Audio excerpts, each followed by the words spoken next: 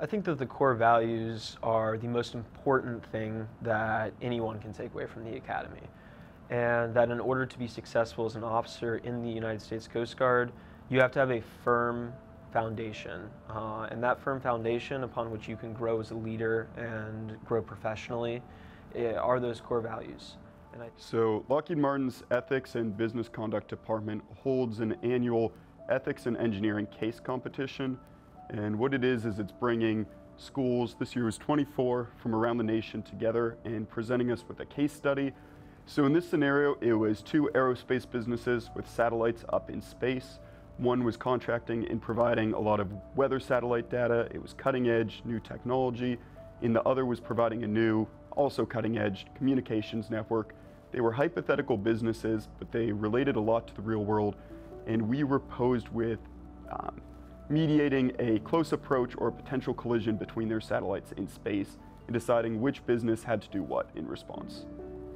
So each individual round in the competition was judged separately by a panel of 4 or more Lockheed Martin staff judges.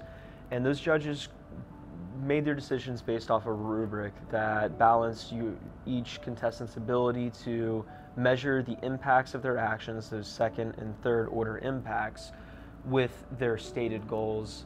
It also included stuff like their ability to speak well, their ability to respect their opponent's time, and make sound arguments.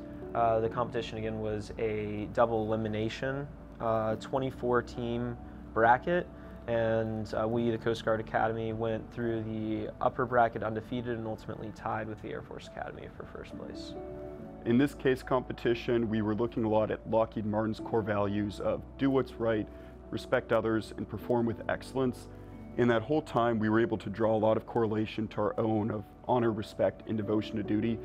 This was a unique circumstance because it allowed us to apply them outside of the military world, but in that business scenario, and really understand how the decisions we make, in this case as 2 corporations, impact such a wide audience.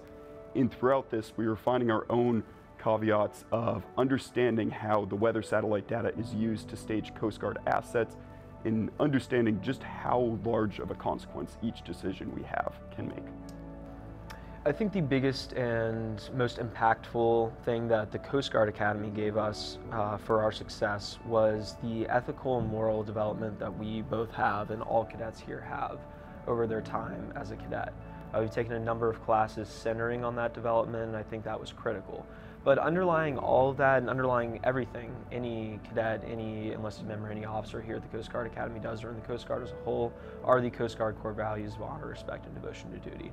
And in these classes, on the parade field, in sports, everything that we do enforces those values and brings those closer to our heart. And I think that having those values ingrained in us is ultimately what really brought us success.